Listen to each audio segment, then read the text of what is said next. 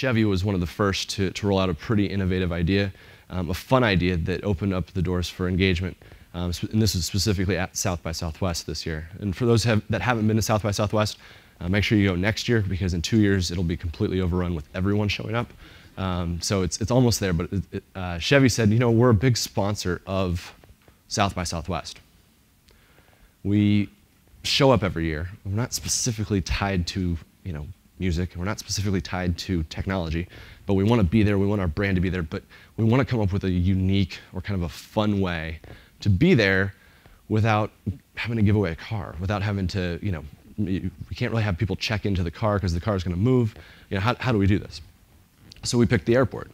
And so every single person that came through Austin Airport, and a lot of people that came through Austin Airport during the 10 days of South by Southwest, received a message, hey, welcome to Austin from your friends at Gowalla and Chevy. Make sure to, you know, take a look and look around to see, you know, for special things going on this week with Chevy.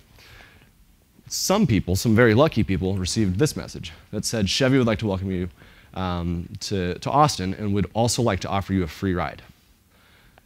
And if you clicked the yes please button, a concierge showed up downstairs at the baggage claim with your name on, you know, the little tablet, and said, what type of car would you like? Would you like a Tahoe? Would you like a Camaro? Would you like, you know, the new Volt?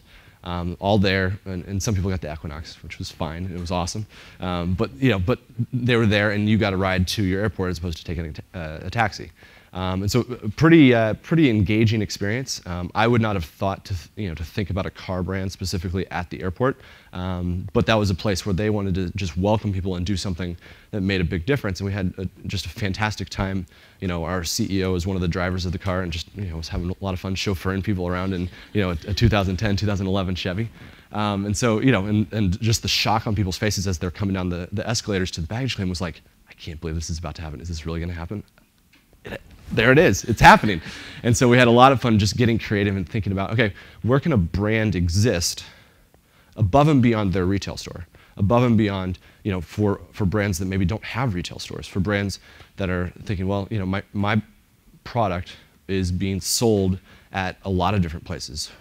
So okay, that's great. Let's think about the places where you want to engage your audience. Who's your end game consumer? We've had a lot of talks with people about college campuses. We've had a lot of talks with people about stadiums. Obviously, airports has been a popular place that we've seen some good engagements.